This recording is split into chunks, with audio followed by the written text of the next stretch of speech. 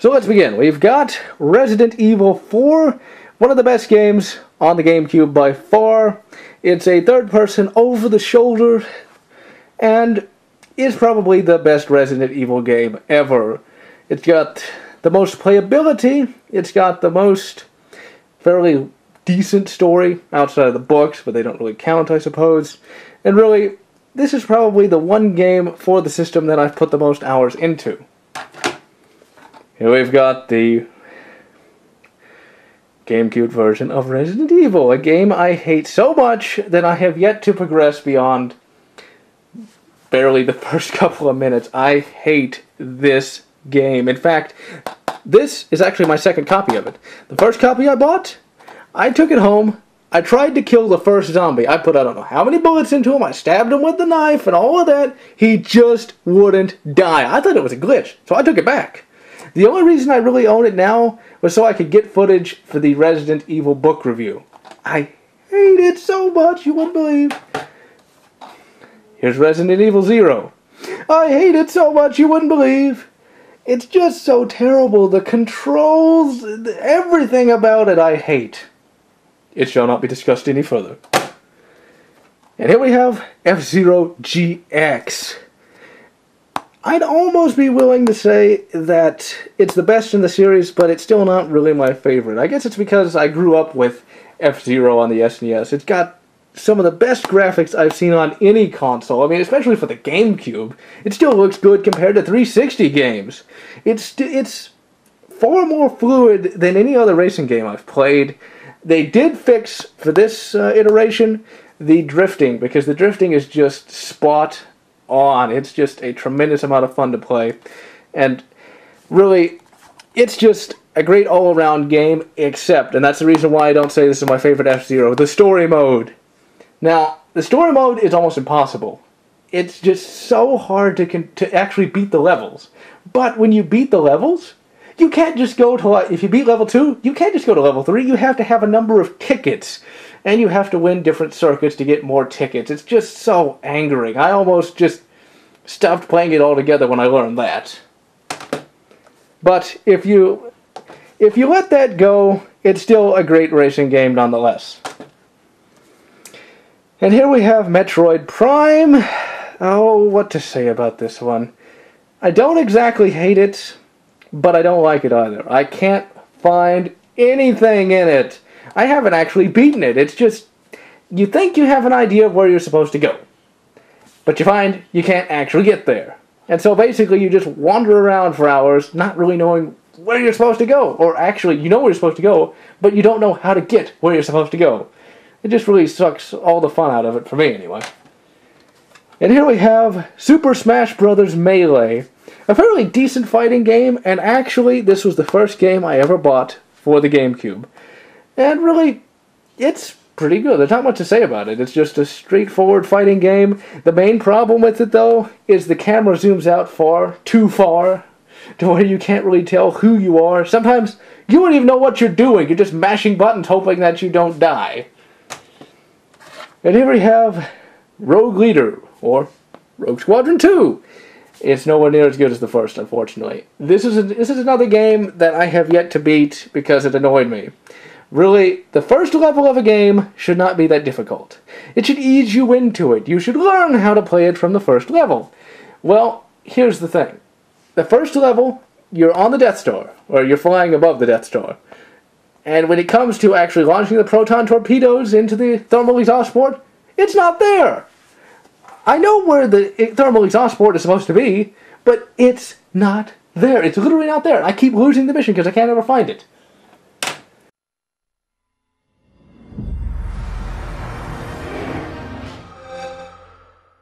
And I'm gonna say it again. Damn, that's a lot of games! Alright, we've got Red Faction Guerrilla. It's a third-person open-world game that is so much fun, it's not even funny. It uses the GeoMod engine, well actually not the GeoMod engine, but a modern version essentially.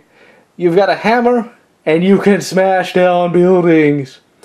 I don't think anything gets more fun than smashing down an entire building with just a hammer. Also, there's some missions where you have to rescue people. It's a lot of fun to take a truck and drive it through the building and rescue them that way. Here's COD 4. This is a game that I kind of liked. A little bit. The single-player campaign wasn't too bad. The story was pretty decent, I suppose. Although, unfortunately, by the time that I actually bought it, I had already known about that A-bomb at the end where your player dies. And so that didn't really affect me too much. As for the multiplayer, I get killed way too much, so it's not all that much fun for me.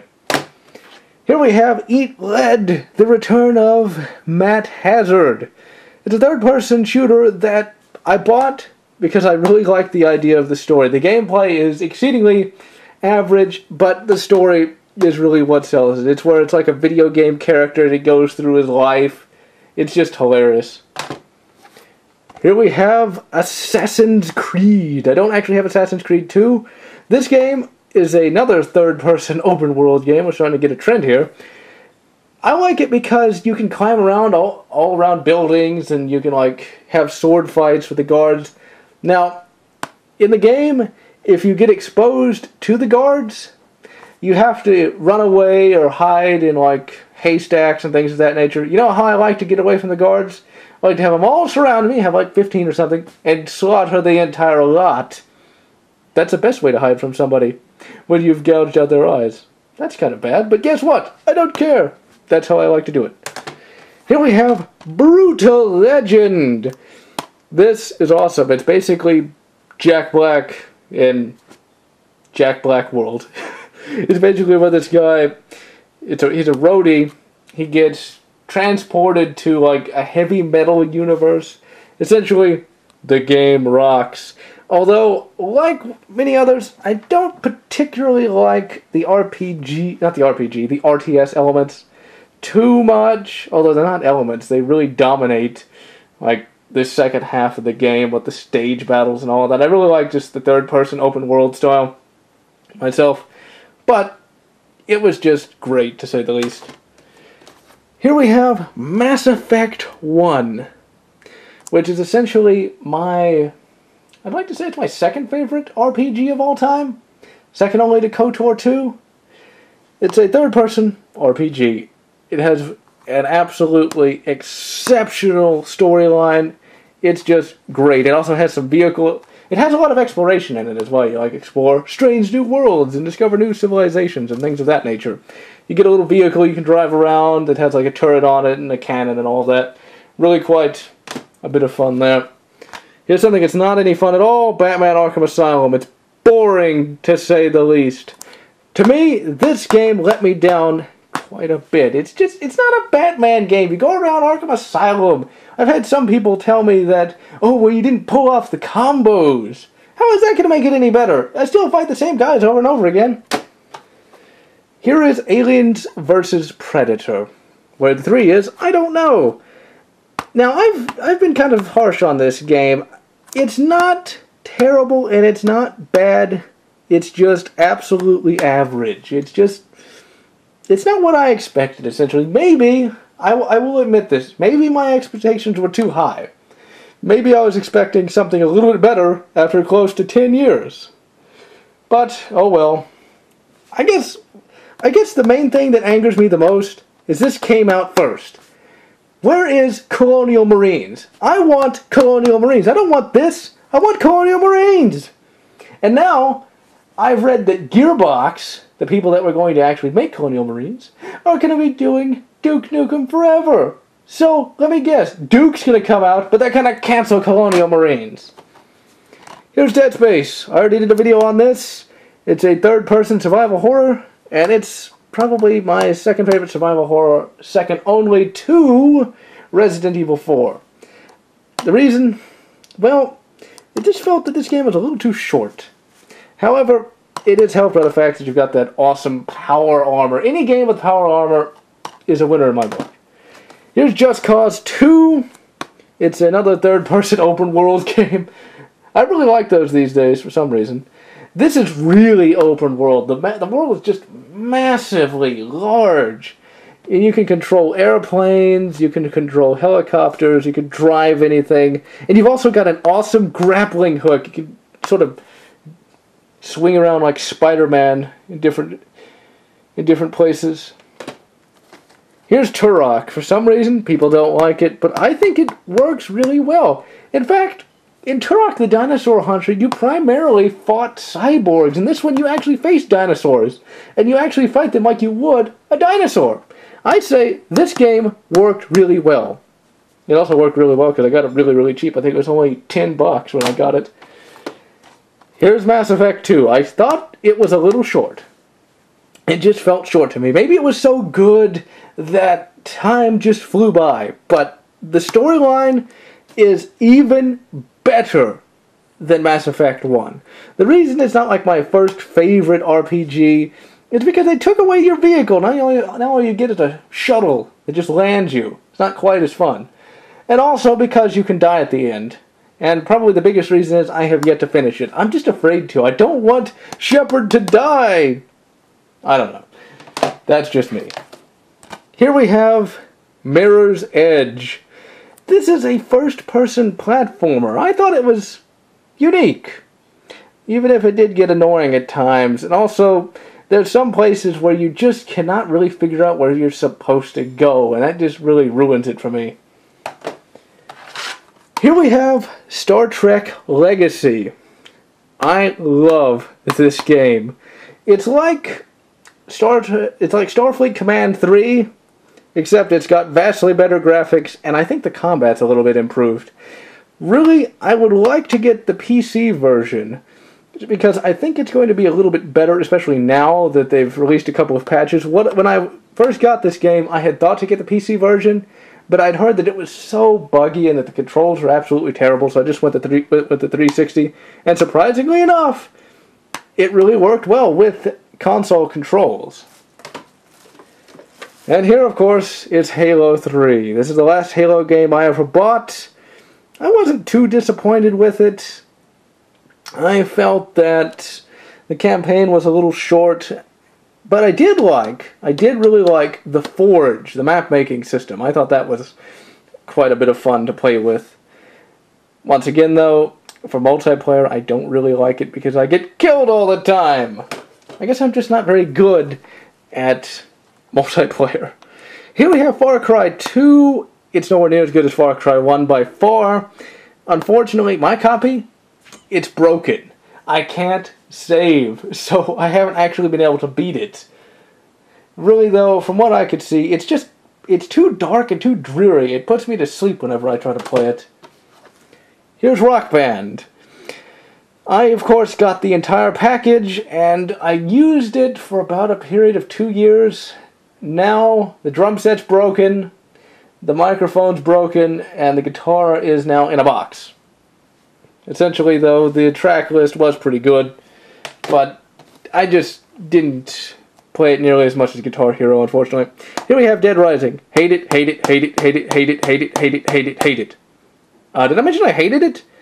You have 72 hours to basically fight your way through a zombie-infested mall.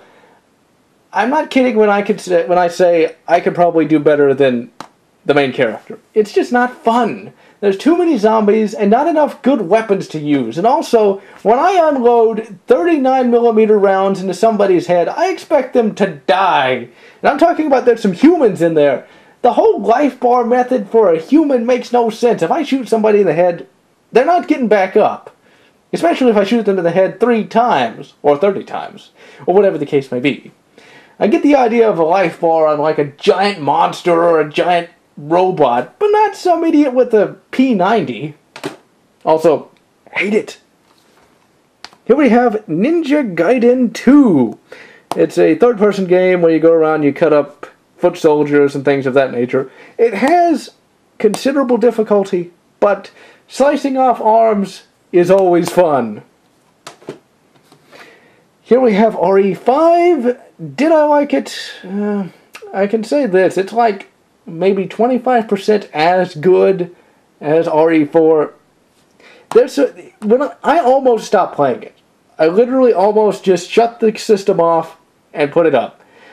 Not because the gameplay was bad, but because I thought the story was so stupid. When you've got these two idiots fighting a 30 story, maybe not 30 story, but a giant monster, I'm sorry, you need a battle mecha. You need a giant robot. Not two idiots with a 9mm and a 12 gauge. Here's Force Unleashed. You know, I've got to admit, I wanted to like it, but it was another game I could not get into, unfortunately. It's essentially a slightly better version of God of War. The force powers are okay and the lightsaber's okay, but it just feels a little stiff to me. Here we have Rainbow Six Vegas 2. I did have Vegas 1, but I ended up selling it. I do have Vegas 1 again for the PC. This game is pretty much identical to Vegas 1, except your squad mates are a little bit smarter, essentially. And also, they changed the main character's voice. It's a tactical first-person shooter for those that don't know, meaning you can't just yell charge and kill everything in sight. You have to take cover and things of that nature. I'm starting to really like tactical first-person shooters. It's a little bit slower, but it's a little bit more rewarding as well. Here we have Section 8, a first-person shooter that I really do like, even if there is no campaign. I basically just play the little instant action battles. You've got an awesome suit of power armor, you've got a jetpack, you've got super speed, and you can also call in battle mechas. The only problem is, when you call in battle mechas, the game chugs so badly. I mean, you barely can do anything. But really, though, this is a nice little, I'd say it's almost casual. You just pop it in, shoot a few bad guys, and move on. And last, but not least, Mortal Kombat vs. DC Universe. It's a much more straightforward fighting game than the other Mortal Kombats that were on the PS2. Gone is the little quest mode. Gone is the what's called the crypt, where you can unlock little things like concept art and things of that nature. There is a story, and the story itself is decent. I don't want to say it's like comic book fare, simply because there's a lot of good comics out there.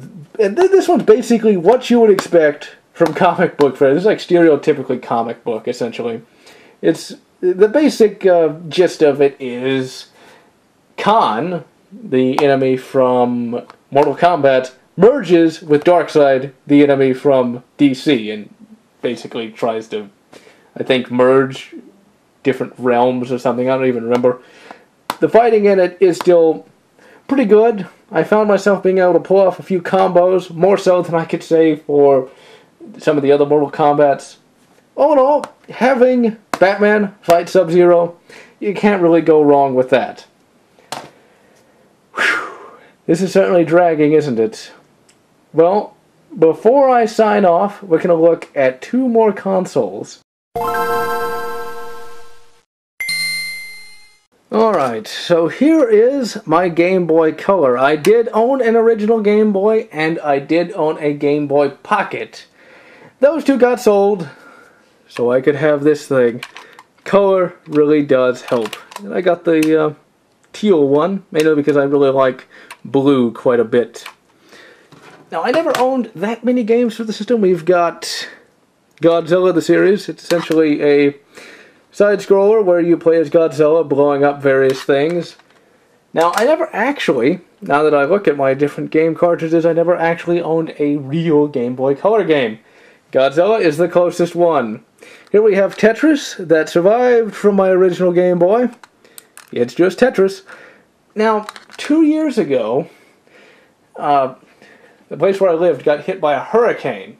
Now, my home did not actually suffer any damage, but the power was out for about a week.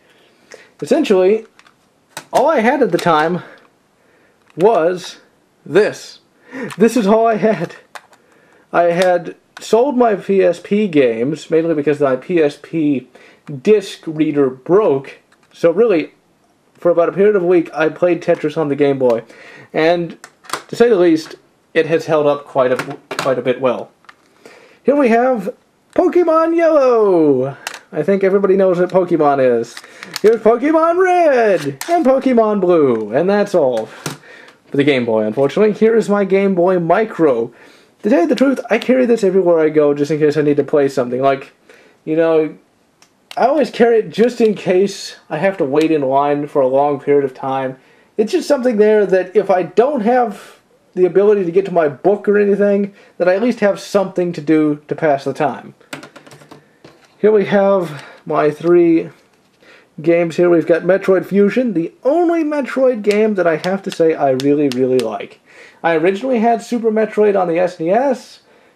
I liked it, but I still couldn't figure out where I was supposed to go, unfortunately. Here we have Namco Museum. It gives you Miss Pac-Man, Galaxian, Galaga, and Pole Position. All quite fun, to say the least. And here is Super Mario World. This game is great on the go, to say the least. I never actually owned Super Mario World on the SNES, although I did own Super Mario All-Stars. Playing it again, it definitely has held up quite well, and usually if I'm not playing, not that, Metroid Fusion, I've got this one.